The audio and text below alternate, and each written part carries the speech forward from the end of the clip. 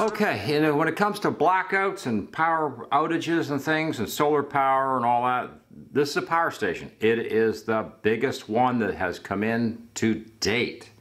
This one just came in the last week, and I got to give you the numbers on this thing. It is amazing, it's big, it's powerful, and it's just the best one I've seen.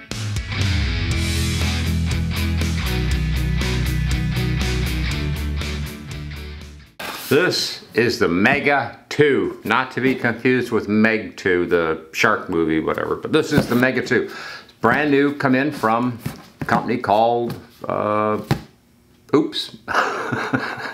Yeah, okay, let's get the box out of the way.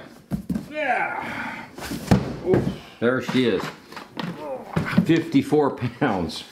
And comes with all these cables, but what's really cool is the features and the number. Like I said, the numbers on this thing are really impressive, so we got to take a good look, because emergency power is a serious thing. So Oops just put this one out, so they tell me this is new, the Mega 2, and it like I said, it's just the numbers, the features, this thing is outstanding, and this is just the most wow, you know, I've ever had in here. So we're going to start by thanking Oops for sending this over to us, of course, and also I'll just show you real quick the website. Yeah, that's what it looks like. It is a lot of stuff. Okay, so what I'm looking at here is, like I said, the numbers, but also the features. This one has the features that a lot of us will look for in a power station, and it also has something right there that really surprised me. 30 amp outlet plug right there. Yeah, for really heavy stuff. And also, of course, the regular outlets here, but the outlets are 20 amp systems. Yeah, 4 of them. So that's pretty impressive. But let's take a look at some numbers that are surprising, and that is recharge. So going from the front to the right hand side, I guess, on this end, we open up, and here's our inputs for charging this power station. And here's where this is what caught my interest immediately, was this Anderson cable connector right here, because it's rated up to 2,000 watts, can be coming in from solar. Now, I don't want to get anyone confused, because 2,000 watts is one statement, and how much comes in with voltage can be very different. So, for example, the maximum current they're going to allow in here is 15 amp, which is understandable, because the Anderson cable is only good for, I guess, looks like about 15 amp Anderson cable, maybe 20. But they cap it at 15 amps, but they run from 12 volt to 150 volt DC coming in from, say, a solar package, which can charge this up, and that is phenomenal, because if I have 1,000 watts of worth of panels laying around and I want to put them in series or something and create 70 volts or something, 80 volts, doesn't matter, it can come in here and charge this power station up, and that is just phenomenal just on its own. This is like better than anything I've seen so far in the industry that has come into my shop. This is the best one, because it's so flexible. From 12 to 150 volts is like, yeah, that means there's a lot of variance to what I can do with the solar panels to bring power in to charge this up. And of course, we also have the I guess we'll call it the 110 plug for charging up at the household, which I don't believe in using this at all, because I really want my power to come in from solar to charge these stations, because it's like free energy at that point. And I have lots of solar panels, so there's not a problem with with that. But that's just the one side. Let's go to the other side. I'm going to show you something else. Okay, we're on the other side now, and I just wanted to show you this too. We'll just pop this out for a minute. You can get an interlinking system so that you can daisy chain this to extend and even get more power or more storage going. So that built in like that is, again, it's phenomenal. It's the sort of thing I look for in this industry, and a lot of times I don't see it, but I do see it on this. I'll be providing a link below in the description to where you can find this product, and it's on Black Friday sales. And of course, there's a whole line of interesting things over there at Oops for everything for solar. This one here, we need to get it outside, but I need to show you the numbers. Let's take a look at the actual hard numbers on this thing. And it's 2,100 watts max coming in on that Anderson cable. So yeah, that's wow. Yeah, here's some of the things that caught my interest. Here was the 2,048 watt hour. So it's got good capacity, and 2,500 watt output, which is, again, awesome, and 5,400 watts peak power. So that is really something. But if we go over here to the specifications, And again, this is where things get really interesting. Besides the capacity of 2,048 watt hours, the input on the Anderson cable is a maximum of 2,100 watts. But that will depend on 15 amps, of course. So the higher your voltage off your solar, obviously the better, more charge you're gonna have. If you do live in an apartment, condo, something like that, you don't have access to solar and you still wanna have emergency power, you can AC charge at input, but the AC input max is up to 16 amps. So that's a pretty heavy charge. So you should have a 20 amp outlet if you're gonna do that. Output wise, we've got the 20 amp, we've got 4 of those. We've got the 30 amp 220 plug. Plus on the DC side, we've got the 12 volt at 10 amp. And on the Anderson output, which you can use to do a lot of other things, you also have a 12 amp, 12 volt 30 amp system. Plus the USB A type, which is 18 watts max, and the USB-C with a 100 watt max, which is really awesome. And then they include all these cables. So you have different adapter cables for different situations to hook up to the system. So that is really good. She is 54 pounds. She's not as big as I thought she would be. She's, they give it to you in millimeters, which I'll give it to you, but this is being the US, it's not gonna be much good to you, but 460 by 270 by 305 millimeter, which, like I said, that's not gonna do you much good.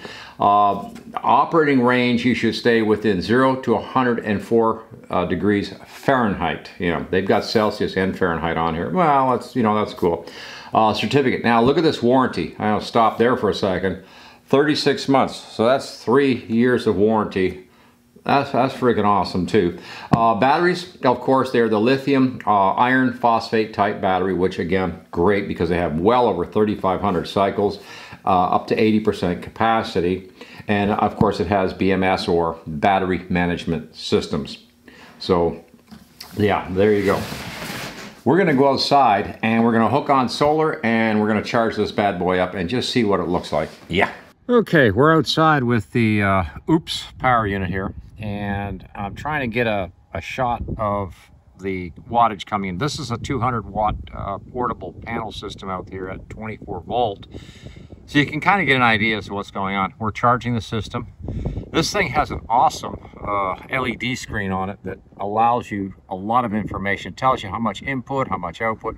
Obviously there's no output right now, but I'll just turn the AC on. And that way we can kind of see what's going on there. And let's see, we're at 99 hours or whatever of AC left because we don't have anything plugged in. I'm trying to see if I can show you guys this really well. Yeah, we got 170 watts coming in off of a 24 volt 200 watt system, which is really light, really. It's just a portable system that I brought outside here to do the test with, and that's pretty impressive right there. But I'll tell you right now, the 24 volts is what's making the difference. If this was 12 volts, you probably wouldn't, you would not see that much charge coming in. And I was actually going to set this up this morning at 36 or even 48 volts to see what the difference would be. And unfortunately, the weather closed me down, so I had to commit to something different here. What I did right now is I've plugged in a little light. Well, it's a 4-foot strip light on top here, and just sort of, plugged it into the unit. And we'll just take a quick look here. We're up to 74%. This is only a few minutes later since we started at 72%. And we're drawing, well, we're just finding out. The light fixture draws 40 watts. And we're 172 watts coming in. And of course, we're still at like 99 hours because obviously we have more power coming in from the solar than what's going out. So therefore it calculates it. But if we plug something in that's say 175 watts, and we have 175 coming in, we'll see this number change. It will actually do a calculation. Anyways, the whole thing was that this panel right here gives you a lot of information, which is really, really cool. Look at this output input thing going on. That is so cool. Okay, we're in the barn. Good place to be. It's nice and dark in here, so this shows up really well.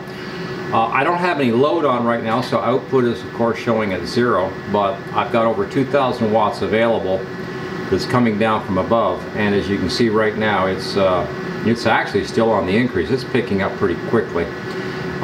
This is where this machine really stands like nothing else I've had in here, because I can plug a load in here that's quite heavy, a coffee machine or whatever, and I would still have excess energy to continue to charge this up while running whatever it is I've got on these plugs, providing I've got sun and solar power coming in, which I do. But you can see it's still climbing, and I don't know where this is going to peak out at, but this is up to almost 150 volts of solar coming in. I did some funky wiring at over 2,000 watts, so you can see it's, you know, it's charging the system up, and it's continuing to rise. I expect this thing will come all the way up to I don't know, 1,500, 2,000. I'm not really sure where it'll peak out at, but she's also charging pretty quickly too, of course, and she's showing that by the pretty little blue thing.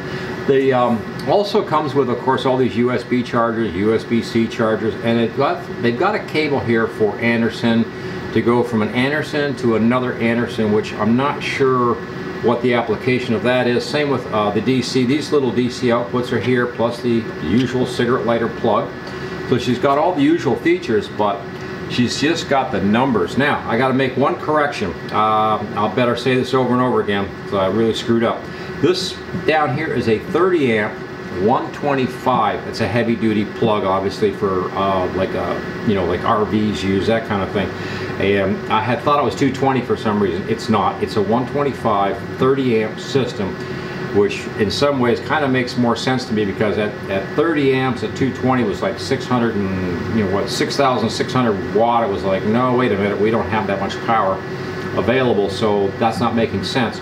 But at 125 amp at 30, you know, at 125 volt at 30 amp, that's making sense now. So sorry about that, fellas. I got kind of carried away when I saw that plug. I thought it was a 220 plug, and it's not. But this is absolutely phenomenal. Look at how quickly this is charging up off my solar system, and it looks like we're going to be running about, I guess, maybe 1,300 watts coming down from above. The sun's not in the perfect angle or anything right now. It is coming up. The sun's coming up to the right perfect angle for my panels, which will be a little more in the next hour or so. But in the meantime, we're really streaming the power in really quickly and bringing this up to a full charge. Well, I dragged this thing back over to my shop, into the garage from the barn, and we're at, yeah, 100% power. Right now we're fully charged up, which is cool. The whole big thing here is that the charging end of this thing, you can have up over 2,000 watts of solar panels up at the high voltage and bring it in here. That allows you up to 2,000 watts output that you can be drawing directly or indirectly off your solar. And that's where this thing shines. That makes this thing just absolutely the best power station on the market that I've seen so far, because of the charging situation. Yeah, it's like, that is awesome, you know, because a lot of the other ones limit you to 200 watt or 400 watts, something like that. And you know, if you want to pull more power than that, it's going to come from storage. It's not going to come from your solar. And I like to be able to use as much of that power off the solar as I can. And just think in terms too. All you need to do is buy solar panels and one of these, and you have quite a bit of powerful, you know, you have a lot of power right there, you know, without spending a lot of money, because you don't need the controller, you don't need the inverter, you don't need the storage batteries or anything. You don't need any of that stuff, because it's all in this, it's self-contained, it's all in one box. So it's a nice easy system. Plus it's easy to deal with, because all you do is hook up some solars to an Anderson cable, plug it in on this side. You've got, you know, you've got your power coming in, storing it up, and with the price of panels, you don't have to necessarily have as much investment in a system that can produce over 2,000 watts. That is crazy.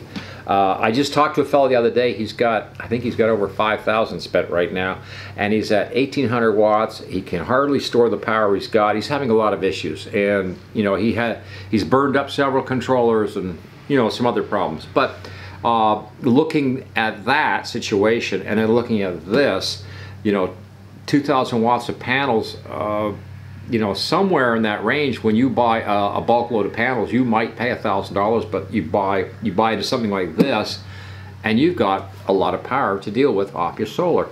I use my solar for a lot of stuff around here. That's why I really like it. But let's talk about who this is for, because I just mentioned apartment dwellers and condominiums and stuff, but even if you're a homeowner and you just want power backup, this is a lot of power backup, and it's going to give you, you know, it's going to give you a lot of capacity, and it's not going to sound like a generator going off with a, you know, the gas motor running. So that's a, you know, there's a huge advantage to that sort of thing.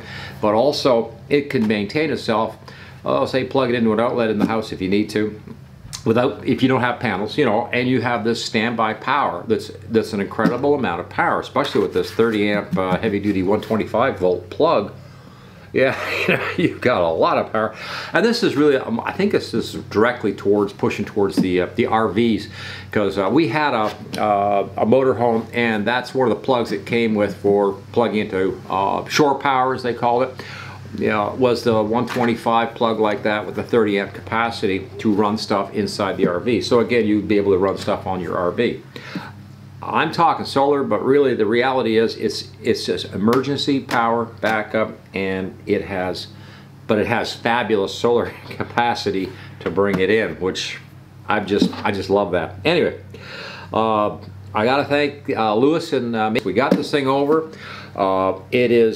We love it. It's everything that I thought it would be, and it just, you know, can't thank them enough for sending this over to check this thing out, because it's a great power station. It's the kind of one that I would want if I want emergency power backup and I want a power station. This is the sort of thing that I would be looking for with this type of, you know, attachments for the solar to come in. Absolutely. I'm gonna close this out and call it a done deal. Boy. Thank you for watching Coffee and Tools. Please like, share, subscribe, ring the notice bell. We're going to get out of here. We're going to close this down, but man, I got to put this back on my cart and load it back up to the barn, I guess. And, you know, we'll be using more solar for the future because of something like this. So, wow. Meantime, I'm out of here. Over and out.